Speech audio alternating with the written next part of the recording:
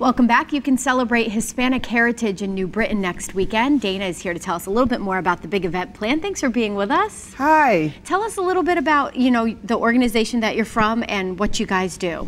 Oh, thank you. So we're from the Queen Anne and Zinga Center, and that's a cultural arts program. We use the arts and humanities to help young people meet their fullest potential. We embrace all cultures, and we use arts and music to do that. And there's a big celebration coming up, right? Yes, because this is Hispanic History Month, and so we every year celebrate Hispanic history. We're right smack in the center of New Britain, Connecticut, where we have a strong Latino population, and so we like to be able to always lift up positive people and culture and arts. So what can people expect if they want to come out for the event? A good time, because I like to have fun.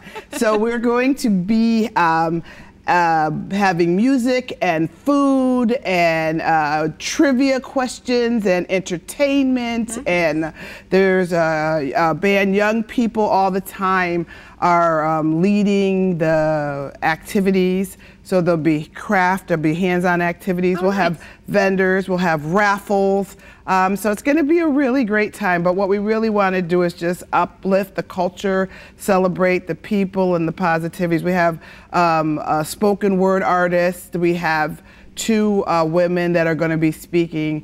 The theme is about tradition and having one voice, our Hispanic heritage, one voice to carry our traditions. And so we're going to have a woman from New Britain who grew up through the system and has a master's degree, and then we have another woman who worked in New Britain and came through the life and also has a master's degree. So we want young girls to see women that look like them that are successful. Yeah, that's an important message to share for sure. And everyone is welcome to come out, right? Right, well, exactly. Like, we are beautiful American people that are diverse, and so it isn't exclusive.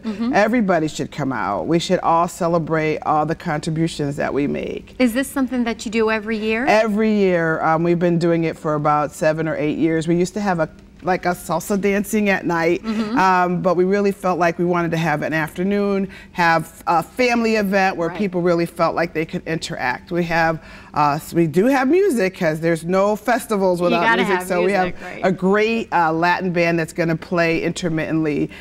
So there'll be lots of wonderful food, because we love to sing, dance, and eat, and also share the richness of our culture. And the information, we're going to put it up on your screen right there. Just remind folks if they want to come out when it is and where it is. It is at 19 Chestnut Street. That's Stockman Gallery in New Britain, Connecticut.